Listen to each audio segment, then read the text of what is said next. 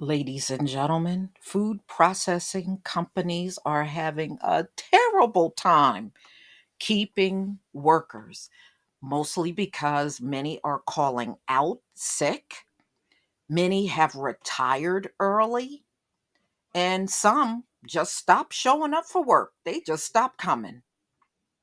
So now, what food companies are doing, they are heavily relying on temporary workers now due to their persistent labor shortage. Ain't this something? Years ago, these kind of jobs were considered good paying jobs. And I'm sure I'm not the only one that know this. These were good paying jobs. All right, so the US food industry is increasingly reliant on temporary workers. And of course, it's due to all kinds of staffing shortages at food plants, supermarkets, and farms. Remember, everybody was talking about, oh, just the illegals. Even on farms where the illegals primarily, a lot of them work, especially when they first come to this country, they're shorthanded on farms.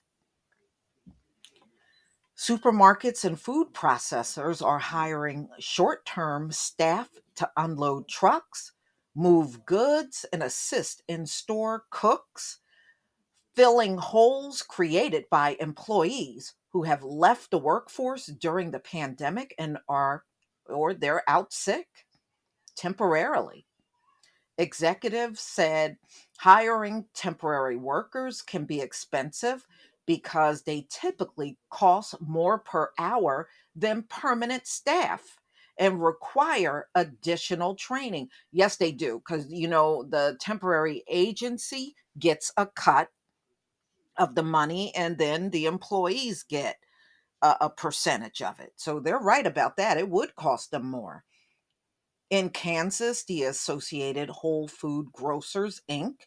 has retained hundreds of temporary workers at its 11 distribution centers in recent weeks as employees call in sick at high record numbers after contracting, Omicron or being exposed to it. I just threw that in there, y'all. Most temporary workers are traveling to work at wholesaler facilities, and the company is providing housing in hotels and transportation. This is according to Chief Executive Officer David Smith. Short term workers fill roles ranging from lift operators, I think he means forklift, and to order selectioners.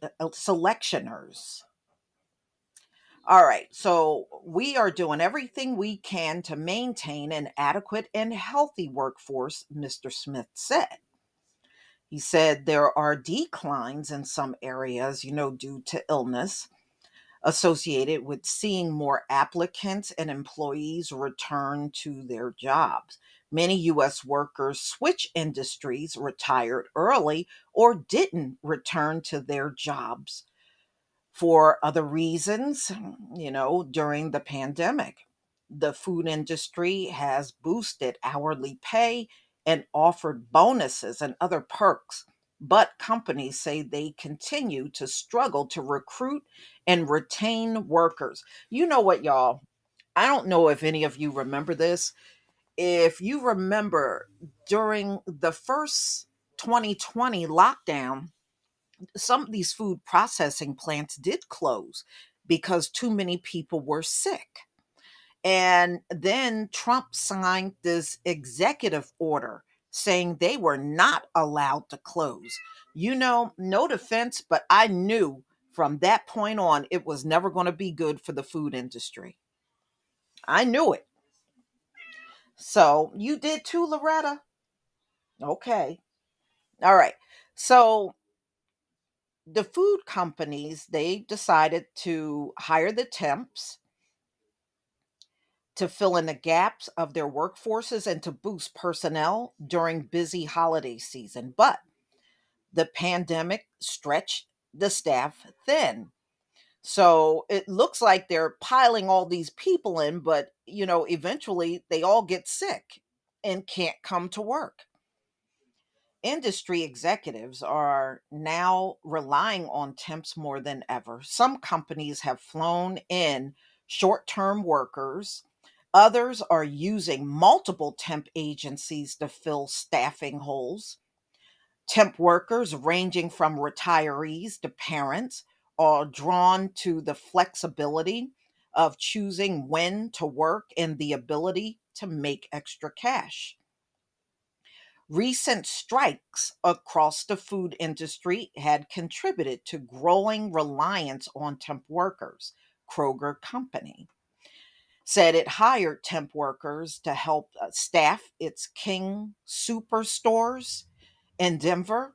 More than 8,000 unionized employees walked off the job in January, demanding better wages and benefits.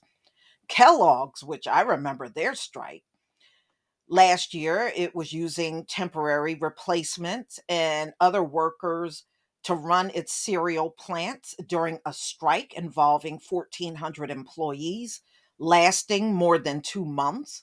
Both the strikes have since ended after the workers accepted a new contract offer. All right. And some of these temps are doing things in the food processing plants. They're doing other roles like dishwashing, cooking assistants in August. And at Rose Acre Farms, one of the nation's largest egg producers, temporary workers are now making up roughly 7% of the workforce. This is according to the CEO, Marcus Rust. He depends on temp workers to grade and pack eggs in places like Iowa and Georgia, Mr. Rust said, but the agencies can transfer entire teams elsewhere on short notice, leaving Rose Acre to train a new batch of workers shortly after training the first. So all right, so you got the temporary workers, but what happens when they get sick? I guess just keep piling them on. I don't know. The quick fix that temporary workers can offer comes with its own costs, executives said. Roger O'Brien, CEO of California based Santa Monica Seafood, said that seafood processor now employs twice the number of temp workers as before the pandemic and pays up to 10% an hour more for temps versus permanent employees. He said the productivity can suffer, though, because temporary workers require training and supervision and tend to make more mistakes. In several cases, he said temp workers have stolen packages of lobster tails or shrimps worth hundreds of dollars. Man, I don't eat none of that shell food, shellfish, but wow, they are getting even ripped off by the temp workers. It's hard to build up a loyal workforce when you have temps and they don't know if they're going to be here for a day or a month, Mr. O'Brien said. Mm-mm-mm. Wow. Temp agencies that supply workers to food companies and other businesses said they work to ensure that staffers have appropriate experience needed for roles. They said they are experiencing hiring challenges of their own as demand for short-term staffing grows and have turned to car giveaways and national hiring events to find workers. A demand for grocery store workers have soared in recent months. This is Taryn Owens, president of staffing companies People Ready Inc. and People Scout Inc., with national chain recent seeking about 5,000 roles ranging from stockers to cart organizers. Some temp agency executives said their own costs are going up. Food focused staffing agency Quick Inc. has increased its referral bonus to $100 from 20 because they're now relying heavily on referrals to boost its workforce. Seattle Fish Company, based in Colorado, is using 4 times its usual number of temp workers after turnover more than doubled between 2019 and 2021. And this is according to CEO Derek Figueroa. Some packing and loading jobs have become harder to fill as more workers reevaluate priorities during the pandemic. Relying on temps with trade offs, including higher costs and sometimes mistakes. Mr. Figueroa said a temp driver recently tasked with delivering goods to a grocery store and sushi kiosk misread the company invoice, mixing up the billing and delivering address. And he deposited 30 boxes of raw fish and other food like rice at a kiosk owner's home. So he took it to a home instead of business. Oh man, now that's a mess up right there. That's a big F up. So instead of delivering 30 boxes of raw fish and rice to the grocery store he was supposed to go to, he took it to the owner's house. Oh. So he said Mr. Figueroa blames himself. He said the company did not provide adequate training and assumed a level of familiarity with billing invoices that comes with more experience. Those are the small pieces that get missed. I think that's funny. He didn't deliver to the grocery store, he delivered all those boxes of food to the owner's house. I tell you what, that's a bottom of the barrel temp. What kind of temp would believe food for a grocery store would go to the owner's house?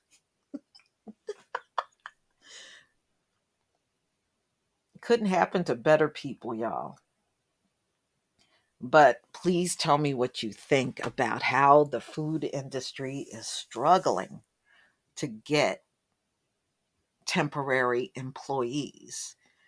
I mean, if I would have looked at these companies years ago, I would never believe they would be the ones having a hard time getting people, being that, I had a couple of relatives that worked for Coca Cola. And I remember them always boasting about how good the pay was. But now, even these companies can't keep workers. Y'all tell me what you think about this. Please leave your comment and subscribe. Don't forget to hit on the notification bell, and I'll see you on the next video. Peace.